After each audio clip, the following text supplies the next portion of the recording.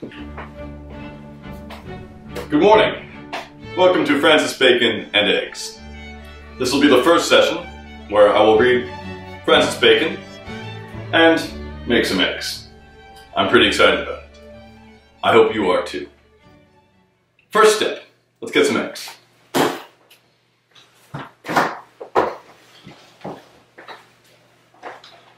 Here we are, good eggs. Currently on the paleo diet, so I'm eating a lot of these and will be for some considerable amount of time.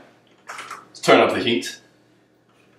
Yes. Now I'm going to add some olive oil to my cast iron. Generally you should keep your cast iron with a bit of oil on it. Otherwise the iron can rust small bits. I like to use a square spatula with my eggs, like so.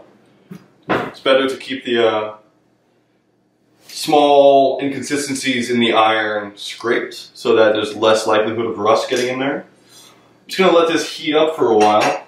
I have it on a medium. And let's get into some Francis Bacon. Since this is the first episode, I figured I would actually start with the introduction and then move straight on to the first of many essays. This book, one of his many books, it's called Essays and Belles Lettres. It's by Edinburgh New University Society.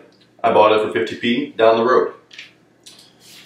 So, an introduction to Bacon's essays. In 1597, Bacon published a small volume dedicated to his brother Anthony, containing, among other things, 10 of his essays. In 1612, he reprinted them, increased in number to 38, and dedicated to his brother-in-law, Sir John Constable, death having overthrown his first intention of dedicating them to Prince Henry. In 1625, he again issued them, now 58 in number, and dedicated to the Duke of Buckingham. It is interesting, in reading the deliberately recorded opinions of a great man, to know whether they belong to his earlier or later life, and how far they were influenced by contemporary history. At the head of each essay, therefore, the date of its composition has been placed. It would be a work as superfluous as presumptive to put before the reader any commendation of the study of Bacon's essays. They are not only remarkable, but unequaled for their conciseness, their pertinence, their practical suggestiveness, their vivacity, even when treating of trite subjects, and their compression of many thoughts into the smallest possible compass in words. No student can satisfactorily paraphrase them without expansion. No annotator can adequately elucidate them without himself writing essays upon their various points. This is followed by a longer section about the life of Lord Bacon, which I will read on a later date, seeing as how I want to get straight into essays, civil and moral. Looks like we're getting there. It's a bit warmer. I'm going to put a bookmark in here. I'm going to use my bread knife. Anything will do for a bookmark, whatever you have at hand. Sausage, ham. I really like olive oil. It's quite good. Alright, so this is flowing pretty well. I'm going to make sure. There we go. Pretty even plating. I haven't washed this recently. I generally don't wash my cast iron because I use it every single day, around 3 times a day. Looks like this should be some ham from yesterday. Good. Let's crack one egg in there.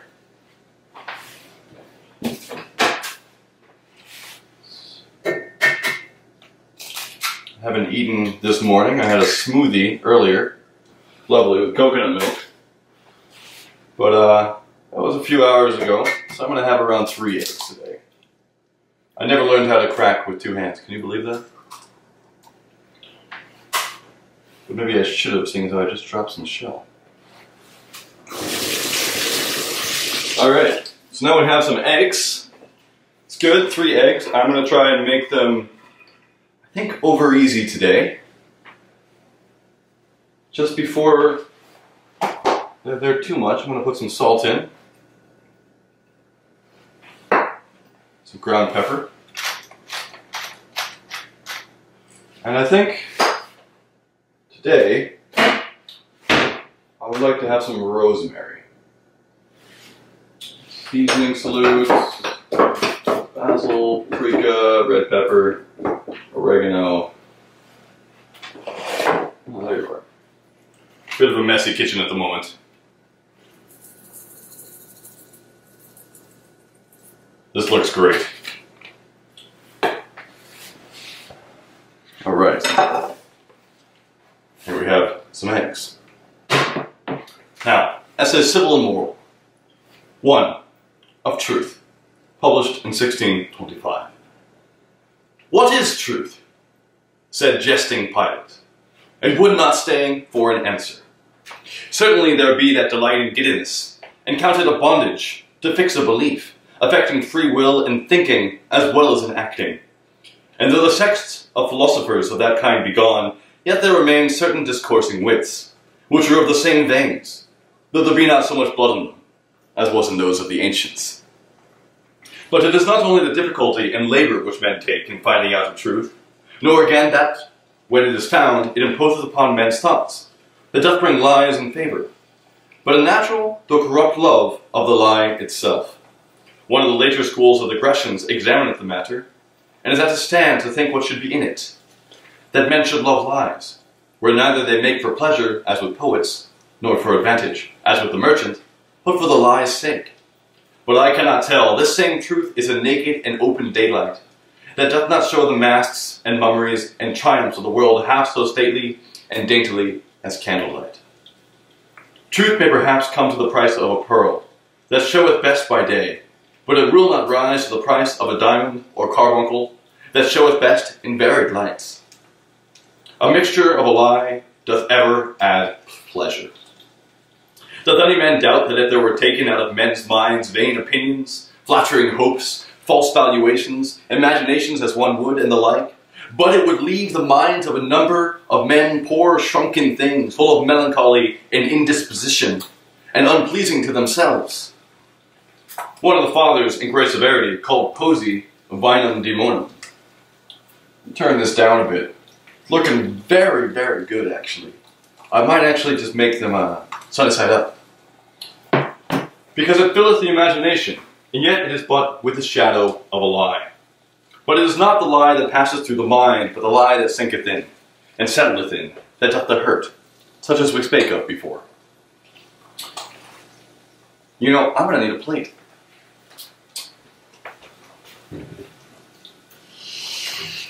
We're out of larger plates. Let me check the dishwasher. It ought to be clean.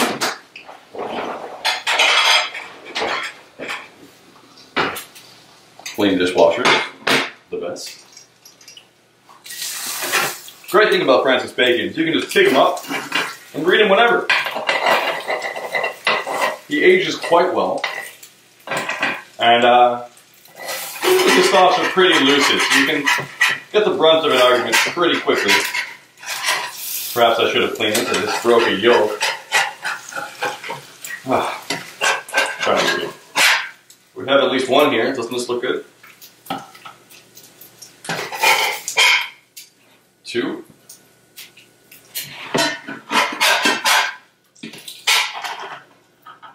Jerk is a bit of a hard jerk. Just gonna scrape some of this off.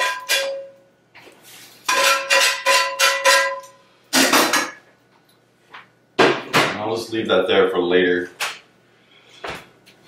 Put the eggs away.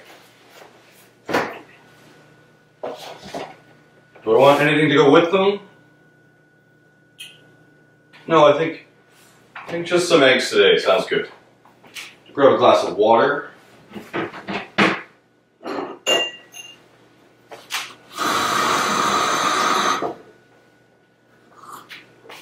And I'm going to pour myself some of this coffee, which is still hot. Can't have eggs without coffee. Beautiful eggs.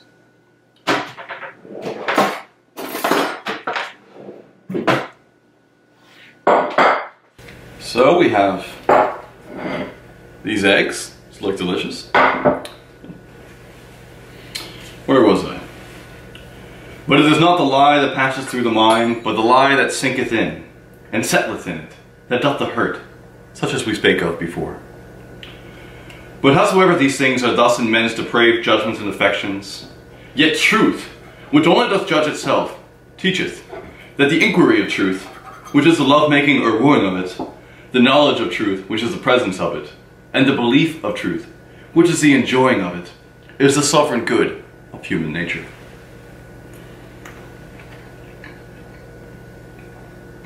That's delicious.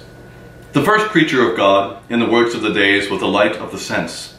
The last was the light of reason, and his Sabbath work ever since is the illumination of his spirit. First, he breathed light upon the face of the matter, or chaos. Then he breathed light into the face of man, and still he breatheth and inspireth light into the face of his chosen. The poet that beautified the sect that was otherwise inferior to the rest, saith yet excellently well, "It is a pleasure to stand upon the shore, and to see ships tossed upon the sea, a pleasure to stand in the window of a castle, and to see a battle, and the adventures thereof below. But no pleasure is comparable to the standing upon the vantage ground of truth.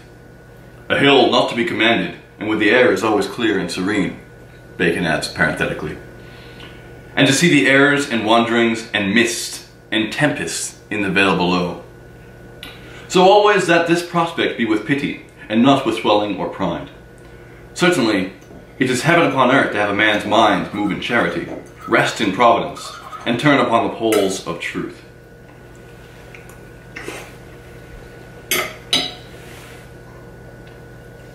To pass from theological and philosophical truth to the truth of civil business, it will be acknowledged, even by those that practice it, not that clear and round dealing is the honour of man's nature, and that mixture of falsehood is like alloy and coin of gold and silver, which may make the metal work the better, but it embaseth it.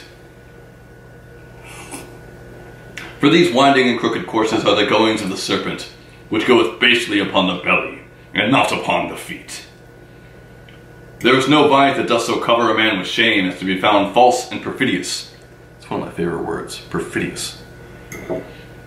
And therefore Montaigne saith prettily, when he inquired the reason why the world of the lie should be such a disgrace and such an odious charge, another great word, saith he,